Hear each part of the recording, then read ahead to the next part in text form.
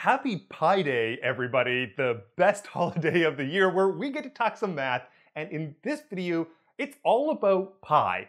And specifically, I want to talk about a kind of cool formula for pi. It's the formula that pi squared divided by 6 is 1 over 1 plus 1/4 plus a ninth plus a 16th. And in general, it can be written as the sum of terms of the form 1 over n squared. Now, this kind of cool identity, sometimes referred to as the Basel problem, has a whole bunch of really interesting proofs. And in this video, I'm going to show you how to prove it using the big tool of Fourier series.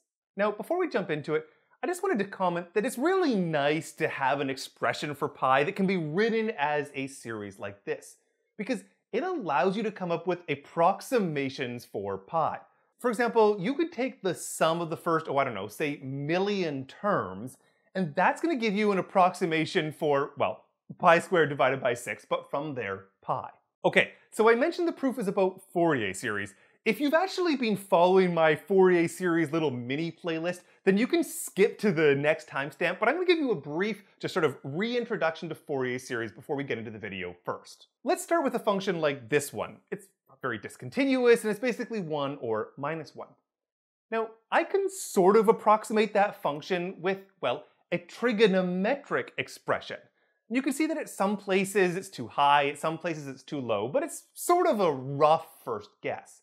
But then I can come up with a better approximation by adding to the sine of x another term, in this case 4/3 sine of 3x. 3x means that it oscillates a little faster, and you can see that this approximation is a little bit better of a guess for my original discontinuous function f.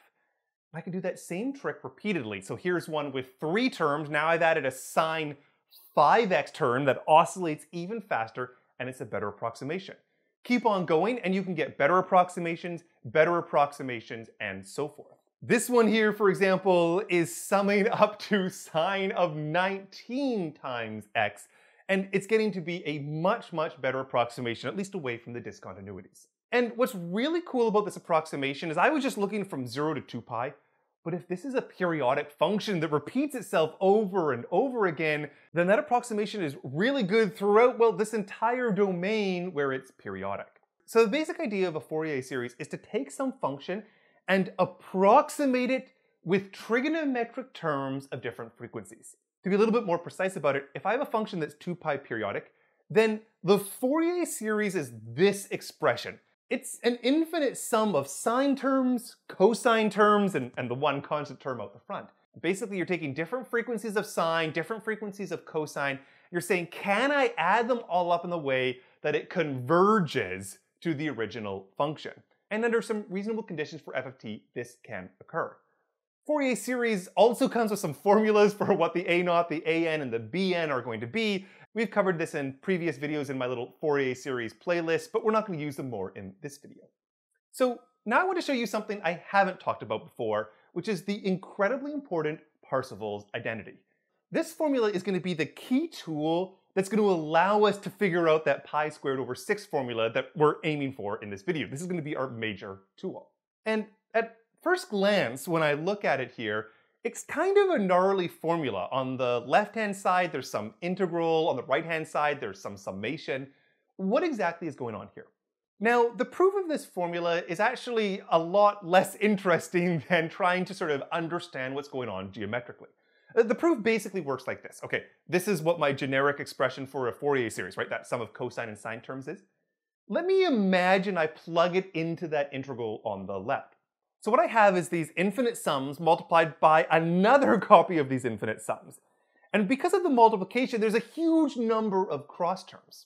And then I have to integrate out all of those terms. This might seem like a huge mess, except it turns out it just simplifies incredibly well. If you're going to be taking an integral over its period of like sine times cosine, doesn't matter what the frequencies are going to be here, all of those integrals are 0. And so are the integrals of sine of one frequency times sine of another, or cos of one frequency, cos of another. All of those cross terms are 0. The terms that are like cos 3t times cos 3t, those will survive, and that's what leaves me those coefficients. So I'll leave all the algebra to actually do those integrals as an exercise for all of you in the comments. But safe it to say, you can just plug this in, and as long as you're a little bit careful about what's happening with infinite series, then indeed this formula just pops out. Okay, fine, but what does it mean? That's the interesting part. Now, what I really want to do is interpret this identity as sort of a generalization of just good old Pythagoras. How does that work? I want to consider all functions of some class, maybe piecewise continuous functions that are 2π periodic on some particular interval. Then there is a funky way to take a product of two functions of this form, something that we call an inner product in math. A way that you take one function and another function, you smash them together to spit out a real number. The idea is you just take this particular integral, 1 over pi, the integral from negative pi up to pi of f of t, g of t, dt. So it takes two functions as inputs and it spits out a real number. This inner product should seem vaguely familiar to other products that we might have seen. For example, in linear algebra, we have the dot product that takes in two vectors u and v, also spits out a real number, and it basically does it by multiply the first two components, multiply the second two components, and so on. These two inner products obey a similar sets of rules for inner products, but more importantly, they're very analogous. An integral, after all, is sort of a continuous sum. So the fact that one's a sum and one's an integral, it's sort of a continuous version of the other. And then likewise, if you look at what's happening in the dot product, you're multiplying the first two components. Well, in the integral, you're multiplying the two functions at one specific value of t, then adding up the contribution at another value of t, and so on. So I just want to have that metaphor in your mind. And now let's go and remind ourselves about good old Pythagoras. Then this triangle is going to obey Pythagoras, as we all know. C squared is a squared plus b squared. I'm going to recast this in the language of vectors. So if I'm going to go and put up my coordinate system, I imagine there being a vector from the origin whose tip is going to be at the point a, b. Then the dot product with itself is just going to be the same thing as the square of the length. U dot u is just a squared plus b squared. So the point is, the inner product with itself is analogous to a sort of length squared of this diagonal, and that works when we're talking about a right triangle where the x component and the y component are orthogonal to each other. Now, if you haven't seen this before, it's kind of interesting. Pythagoras in 2 dimensions generalizes almost trivially to Pythagoras in 3 dimensions. Imagine some point in 3 dimensions, it's got an a and a b and a c as its x, y, and z coordinates. Then I can figure out what d squared is. First, I project down into the xy plane, which creates this little triangle here, and we can use 2-dimensional Pythagoras. The hypotenuse is, square root of a squared plus b squared. And then if I want to figure out what the d squared is, well, I have a second triangle appearing. This is the triangle that has sides d, c, and square root of a squared plus b squared. By Pythagoras again, it's the square of the square root of a squared plus b squared plus c squared. So this is a generalized Pythagoras to 3 dimensions. And indeed, if I put up the vector formattive again, I could rewrite this as saying just u dot u. So here's the point.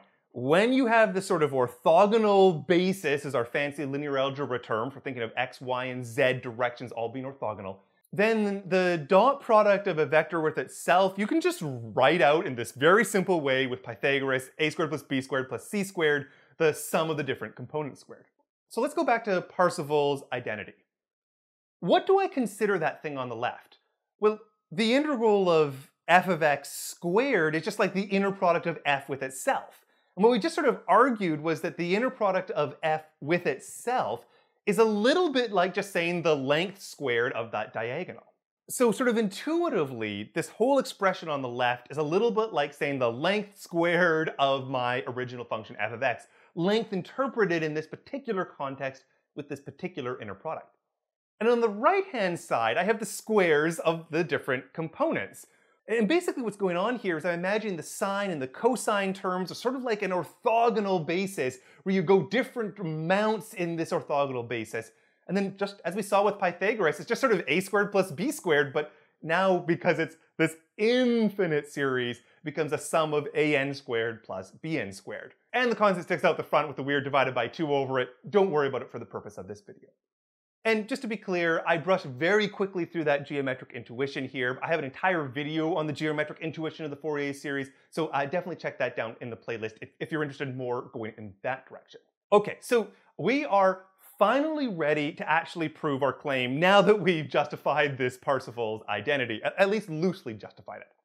So what I'm going to do is I'm going to make use of this identity for the specific function f of x is equal to x. And I'm going to take that on a particular integral, the integral minus pi to pi. So I have a left-hand side and a right-hand side of Parseval's identity, and I want to plug this specific f into both of them. And the first thing I'm going to note is I know what the Fourier series for f of x equal to x is. I hope that's going to be the last time I refer to one of my previous videos, but I really have done this entire example before, and I've computed out exactly what those coefficients are. So we know them. The bn's, by the way, the cosine terms are all 0. There's no constant term. This is it. And if I look at that an, I know I want an an squared in Parseval's identity. So all that minus 1 stuff goes away. I can substitute it in, and it's just going to be 4 divided by n squared. That is my series. Already looking a little bit closer to where we're trying to go. Good stuff. Now I have to do the other side. I have to do the left-hand side. I have to go and say, well, hold on. I can do an integral where f of x is equal to x. It's just a straightforward integral that we could do immediately in first-year calculus. Take that integral. It's x cubed divided by 3. Evaluate it between pi and minus pi. And what do we get? 2 pi squared divided by 3. The left-hand side was easy. So all I have to do is plug that in. I see that I have a 4 on the right-hand side. I'll divide out by that 4, and I finally get the formula I wanted. Pi squared divided by 6 is the sum from 1 to infinity of 1 divided by n squared. Kind of a cool formula. All right, I hope you enjoyed my Pi Day video. Give the video a like for the YouTube algorithm. Check out the merch. The link is down in the description, and we'll do some more math in the next video.